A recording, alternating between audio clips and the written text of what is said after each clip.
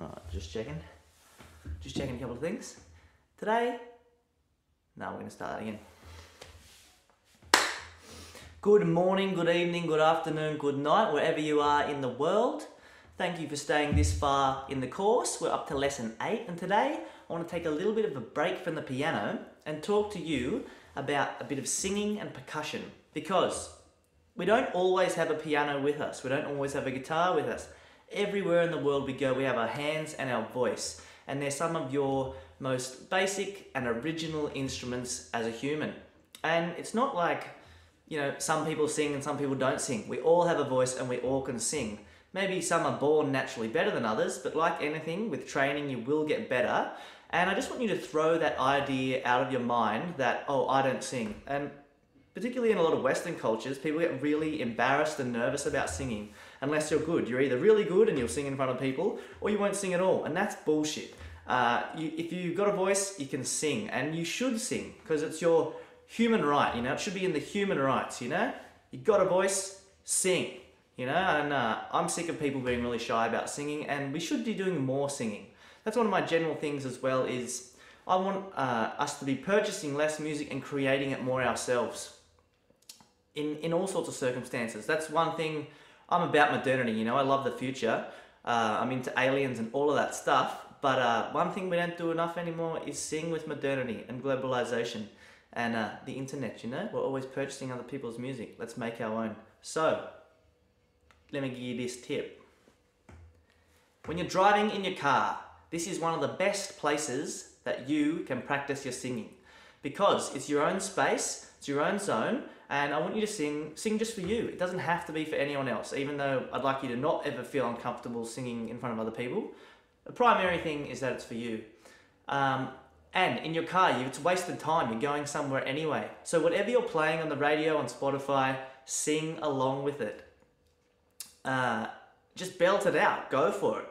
And the amount of hours you can rack up in your singing practice by simply doing that is huge. It's like, instead of just being like, oh, now I'm going to sing for an hour, you know, that's an hour gone out of your day you might have done something else with, but you're driving all the time. Most people are anyway.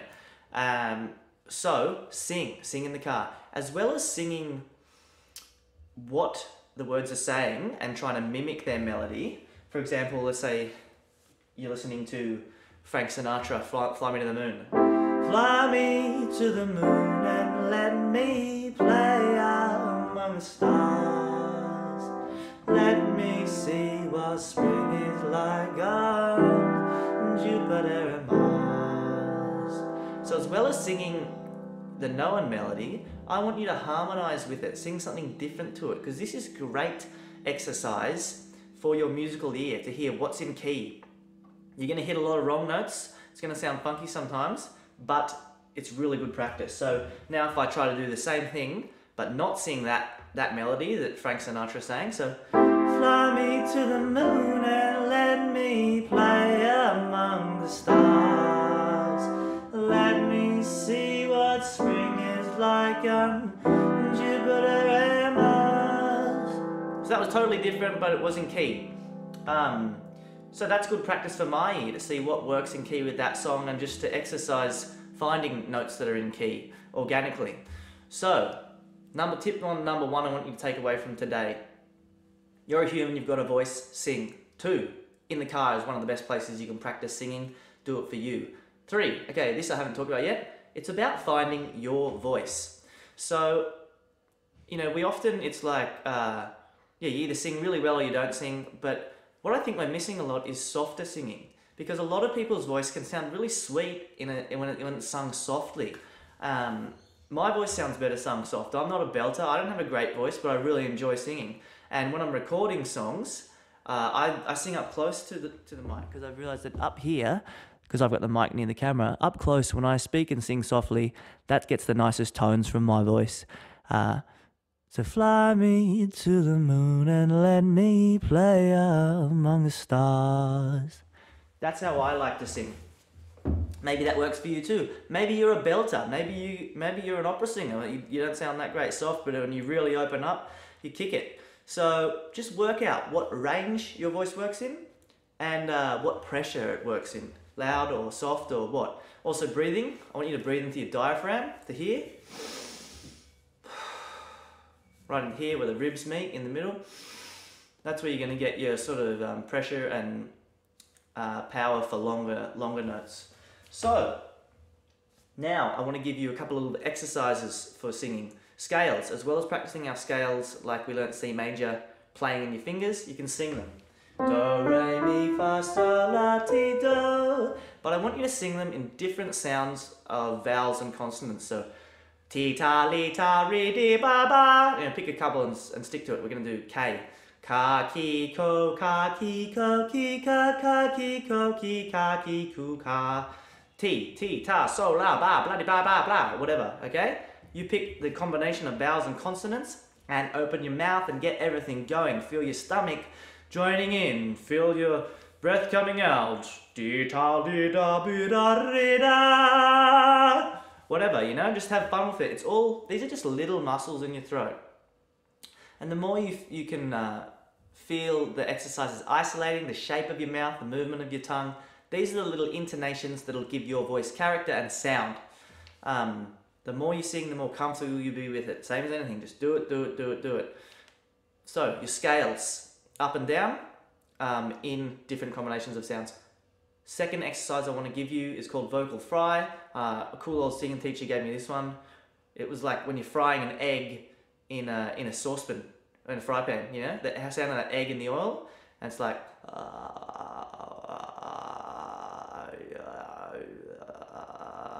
You can just hold that really long, and then you can sort of go down and do that in scales. So if I do it up close to the mic.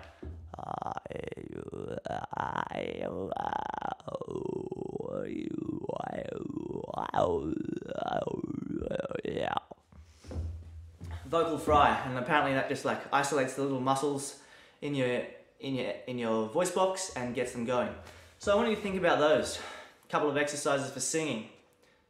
Ka, scales, vocal fry, find your voice, do it. Every human sings, it's your human right.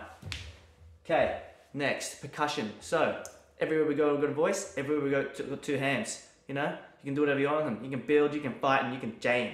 Yeah? And that's a really good one. Probably one of the best ones you can do, jam. So, what are we going to do first? So, well, clapping.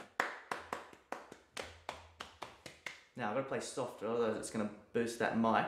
But with percussion, if you want to get an instrument like this little djembe or whatever, the two things you want to think about percussion are giving it texture. So any percussion instrument, it's going to take you a bit of time to get used to. And you've got to think about how much pressure you hit the instrument with and what makes it resonate. So how does it resonate? So this drum resonates through there. If I put it on the ground, it's got nowhere to breathe. You've got to let your percussion instrument breathe.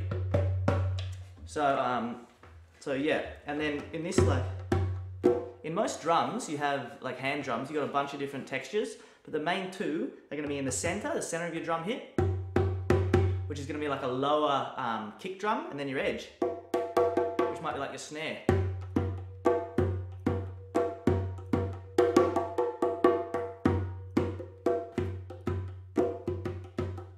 Okay, so I recommend buying a couple of percussion instruments and just mucking around with them.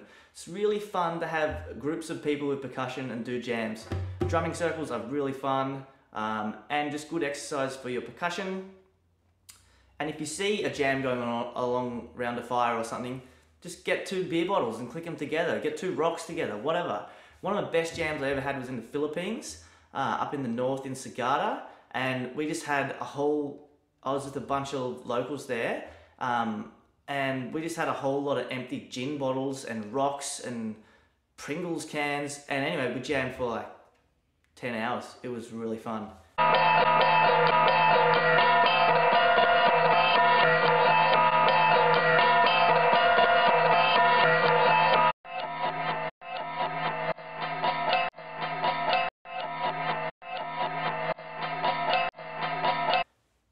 Whatever you can use, you can make percussion with anything. Go into your kitchen, you've got a whole drum kit in there. Find how it works.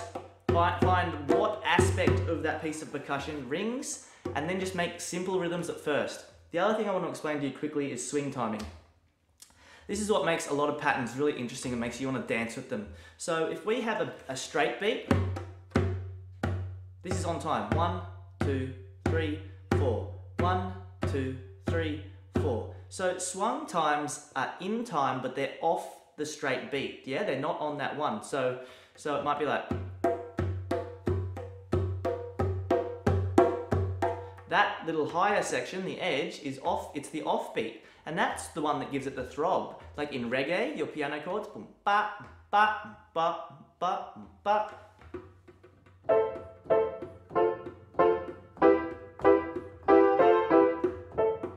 It's that little off beat.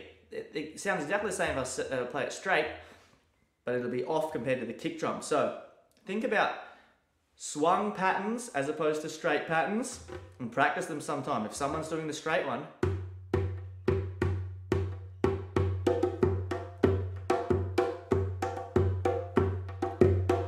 practice swinging in between the beat. Like, okay, a really classic example, I can give 2 examples from 2 different types of music. Dance music, okay, you've got a 4/4 kick drum, boom, boom, boom, boom, boom, boom, boom. Now, the offbeat rhythm is the hi-hat. It's off time, and that's what gives a lot of the energy to dance music, like techno, house, deep house, whatever. You're gonna hear in nearly everyone an offbeat hi-hat that's coming in and at a drop somewhere, and that's the thing that gives you the energy that makes you start swinging. In reggaeton, the kicks are often straight in reggaeton, even though it's Latin American and they're all swinging their booties to it. It's straight, boom, boom, boom. The kick drums are straight, but the thing that's giving the energy is the offbeat snares, boom, da, da.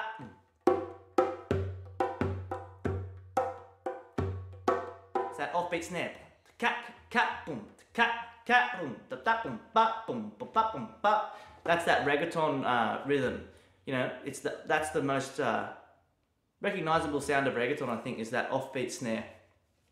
So practice your percussion with whatever you can, join in with people, sing with people. That's just a little tips I wanted to give you today, because this course is an introduction to music as well as the piano, and your songs have got to be in time. I really encourage you to sing with them when you're playing the piano, and yeah, it's a basic part of our human musicality, so I'd encourage you to enjoy it.